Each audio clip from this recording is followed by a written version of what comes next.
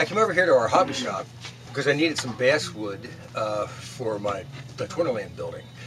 Which came up a little bit short last night as I was doing some framework around the windows.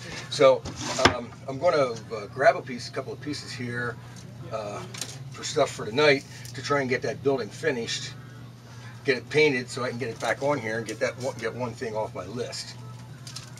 One of the biggest reasons we opened up this hobby shop back in '83 is because there wasn't any good hobby shops around here, and I didn't want to have to go hunting for stuff whenever I needed stuff to build, when I was building any building. Another thing I'm going to do this year is I'm going to change my corn stalks that are on the layout. My dad built them back 45 years ago or so, and so this new company, it's called JTT Scenery Products, just came out with these beautiful little O-scale corn stalks.